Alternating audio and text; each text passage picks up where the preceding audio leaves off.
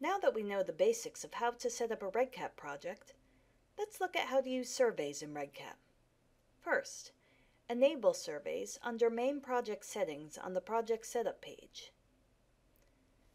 Then, go into the Online Designer to choose which forms to enable as a survey. Forms within a project may be a mix of regular and survey forms. Enabling a form as a survey will take you into Survey Settings. The first option within Survey Settings is whether the survey should be active or not. Next, give the survey a title. This title is what participants will see when they take the survey. By default, the title of the survey is the same as the form, but if you want to use something different, change it in this section. You may also create instructions that will appear after the title at the top of the survey. These instructions can include piping. For more information about piping, click on the How to Use Piping Here link under the text box. More information about finding basic HTML can be found in our REDCap guide at libguides.pcom.edu/REDCap. Under Survey Design Options, you can set up the look of the survey, including adding a logo. Standard radio buttons and checkboxes can be used, such as those shown in the data entry tutorial, or enhanced radios and checkboxes can be incorporated to create a larger button that is easier to select on a mobile or touchscreen device. You can specify the size and font of your survey text and the survey theme. There are a variety of pre-programmed themes within REDCap, including a PCOM theme, or you can customize your own theme. Once you've created a custom survey theme, you can copy the custom survey design to other surveys in any other project you might work on later.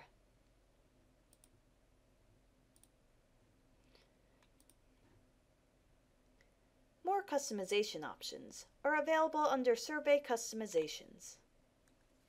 Question numbering is formatted as either auto-numbered or custom-numbered. If you're using branching logic on the survey, you'll have to use custom numbers to denote how you want to handle hidden fields. Questions can display on one page or across multiple pages, divided by sections. If a survey is divided into multiple pages, the yellow divider will appear to a survey participant as a Next and Previous button. We recommend dividing a survey into pages so that surveys are easier to complete, and because data is sent to the server and saved when the Next or Previous buttons are clicked. This way, if a participant drops out before completing the survey, a partial response is still recorded. If surveys are on multiple pages, page numbers can be displayed at the top of each page, and the Previous button can be removed to keep participants from changing completed answers. Required fields have the option to include a must-provide value red text next to the field. If you include required fields, the survey participants will not be able to continue the survey until those fields are complete. If there are doubts about whether survey participants will be willing to supply an answer to a question, do not make it required. You can also choose whether you want survey respondents who have completed the survey to be able to view the combined results of all respondents. For example, they would then be able to see that 75% of participants chose choice A. REDCap also has the option of text-to-speech functionality, which will read the question and answer choices to the survey participant. However, this option has to be enabled by the survey creator. You can also choose whether text-to-speech is on by default, or whether participants have to click Enable Speech at the top right of the survey. When enabled, participants can click the speaker icon next to any survey text to hear it read out loud. Under Survey Access, you can set a response limit, time limit, and expiration date if desired. You can also choose if participants have an option to save and return later. Under Survey Termination Options, there are 3 different options on how to end a survey.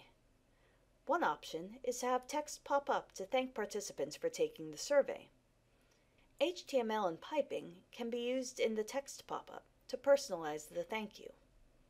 If the project has multiple surveys, you also have the option to auto-continue to the next survey as soon as the participant clicks Submit. You can also redirect the participant to a specific URL upon survey completion. This feature is useful to direct participants to a project homepage, a page that contains further information about the project, or a page that collects information for incentives when completing an anonymous survey. In this last case, the best practice is to create 2 REDCap projects, one for the main survey and one that collects contact information for where to send an incentive. The first survey should automatically redirect to the incentive survey. These 2 surveys cannot be linked, which keeps the original survey anonymous. The final survey termination options are whether to automatically archive a PDF copy of each response in the project's file repository, and whether to email a completion confirmation to the participant. When settings are complete, click the Save Changes button at the bottom of the page.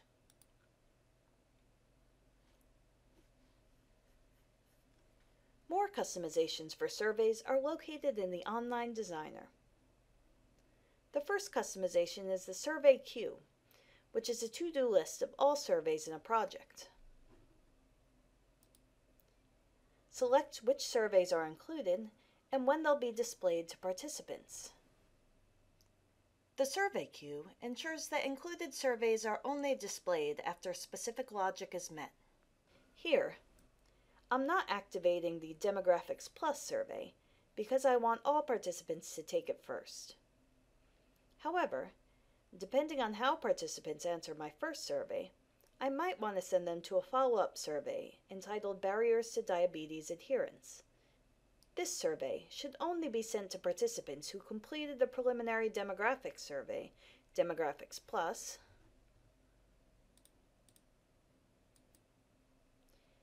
and indicated that they were positively diagnosed with diabetes. You can choose whether to have the secondary survey start automatically and look as if it's a continuation of the same survey, or choose to have the secondary survey appear on the survey queue after the initial survey is completed. The default setting is for the secondary survey to automatically start. If you choose to use the survey queue, go to the survey settings and turn off Auto Continue. Other survey options are Survey Login and Survey Notifications. Survey Login requires users to log into surveys with information already saved in previous surveys. For example, once a user has completed a demographic survey, you can require them to enter their date of birth and last name for any future surveys to confirm their identity. Survey Notifications allows you or other survey administrators to receive an email every time a participant completes a survey.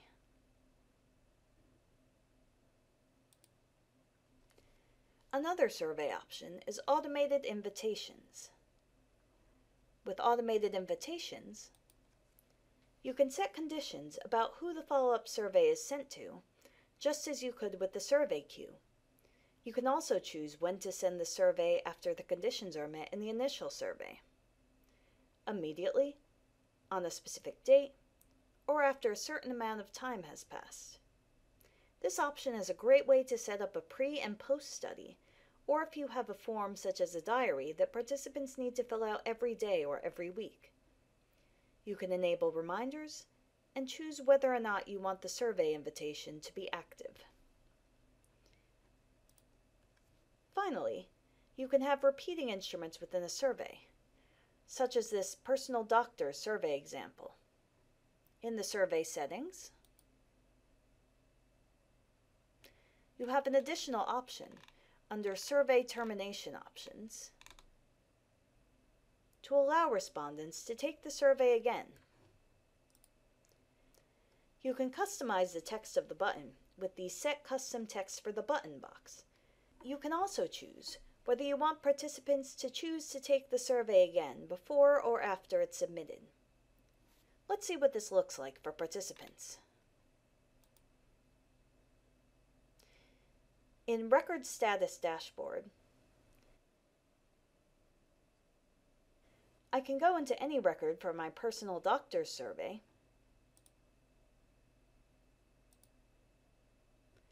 and have the option to open the survey as if I am a participant. After a participant completes the form, they have the option to submit and take the survey again. This creates a blank version of the survey, ready for the participant to fill out again. That is the basics of how you set up surveys in REDCap. In our next tutorial, we'll cover how to manage survey participants.